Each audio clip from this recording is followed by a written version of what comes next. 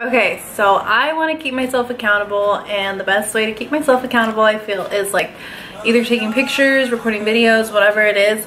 I feel like that helps me a lot keeping myself accountable. So I don't cut, bulk, or any of that stuff. I just try to live a balanced, healthy lifestyle as much as I can. I used to suffer from binge eating a lot, maybe for about a couple years. It was really bad.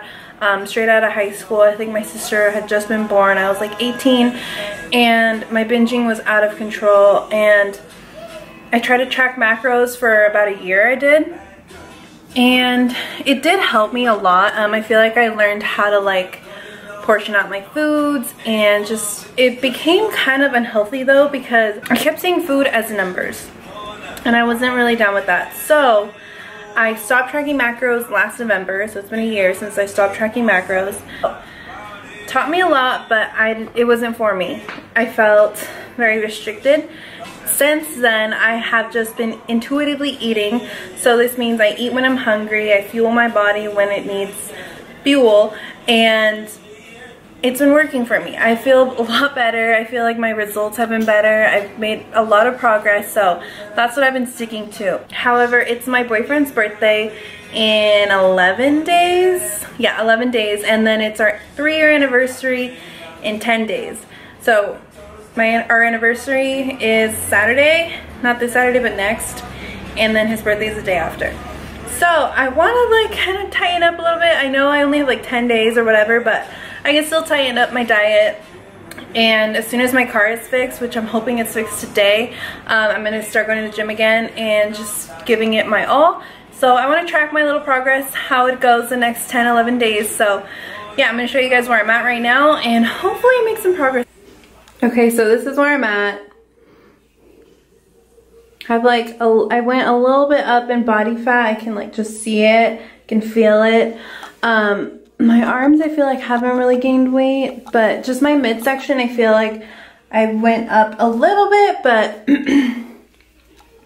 it's all good. I don't have a scale or anything at my place, so I don't know how much weight exactly I've gained, or maybe I've even lost weight, because I feel like I've lost some muscle too. So I don't know where I'm at really physically right now, and I don't really care. I'm not one that's crazy about the scale, but it'd be nice to kind of see where I am, and like, you know, after this little cleanup of my diet, where I'll be. But whatever, I'm just gonna take progress pictures and keep you guys updated through videos. So yeah, we'll see how this goes. Hopefully I get to like tighten up my body, just because I want to like wear a pretty dress and all that stuff. Still gonna include a workout in the next clip. I'm gonna include a upper body workout, just because I know the girls love the upper body workouts, because a lot of you guys struggle with the same problems I have with just holding and storing that fat in your upper body. So I'm just showing you guys what I've done and what has helped me shed some fat in that area. So I hope you guys enjoy the video. So whenever I do upper body, like back and biceps, I like to warm up with the most draining exercises. So pull-ups for me are the hardest and most challenging. And here I am doing the assisted pull-ups, and I'm doing as many reps as possible for each set. Really focus on the eccentric movement of the pull-up, just going down really slowly, and just focus on all the muscles you're working. So here I am doing the overhead rope pull down. These are amazing for your lats. If you're going to do any behind the head movements, I prefer you do it with a rope. It's just a lot more natural for your body rather than using like a straight bar like this. Instead, use that bar for like a wide grip pull down or the seated row. So I'm using a wide grip, and this targets your rear delts as well as your back.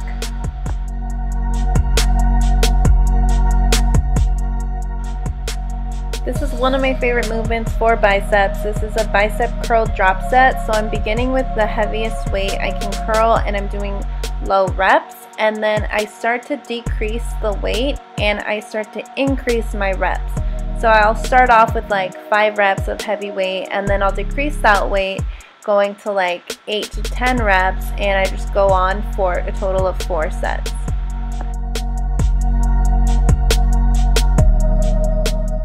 By your last set, your arms are going to feel like noodles, and you should be at a higher rep count, like 12 to 15 reps, and you'll be curling like super lightweight, but it will burn.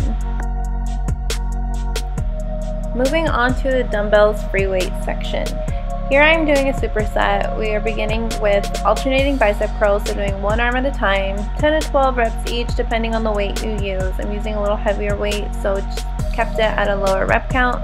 And then I'm going to superset it by curling both arms at the same time.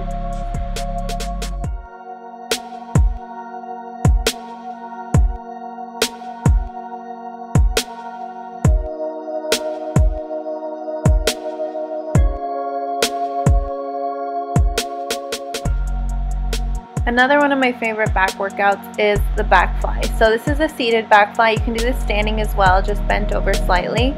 Here I'm holding really light pair of dumbbells and I'm just focusing on targeting those rear delts and my lat muscles.